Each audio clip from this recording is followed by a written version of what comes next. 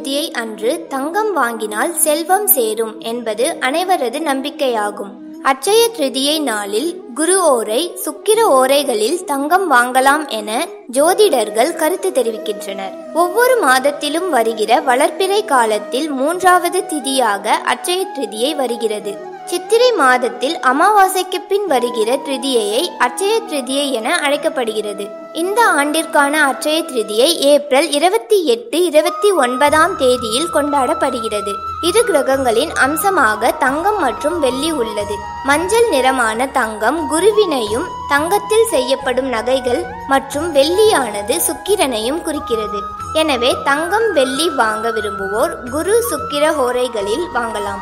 இதுவே முழுமையான பலனை தரும். குபேரன் தான் இழந்த செல்வங்களை அட்சய திருதியை அன்றே பெற்றதாக புராணங்கள் கூறுகின்றன. அது மட்டுமல்லாமல் கிருஷ்ண பகவானுக்கு அவள் கொடுத்து குசேலன் குபேரன் ஆனதும் இந்நன்னாளில்தான். பஞ்ச பாண்டவர்கள் வனவாசத்தின் போது சூரிய தேவனிடம் அல்ல குறையாத அட்சய பாத்திரத்தை பெற்றதும் இந்த தினத்தில்தான்.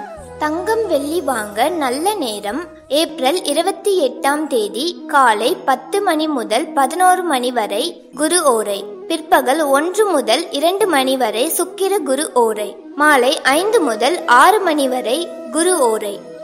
ஏப்ரல் 29ஆம் தேதி காலை 7 மணி முதல் 8 மணி வரை, 10 மணி முதல் 11 மணி வரை.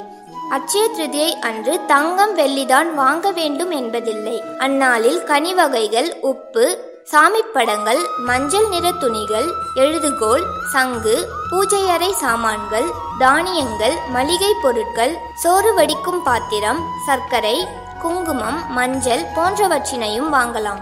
அட்சய திருதியை அன்று அன்னதானம் செய்தல் நல்லது. பசுமாட்டிற்கு வாழைப்பழம் வழங்கலாம். தங்கம் வெள்ளி வாங்க இயலாதவர்கள் உப்பினை வாங்கலாம். ஏழை ஒருவருக்கு அன்னதானம் அளிக்கலாம்.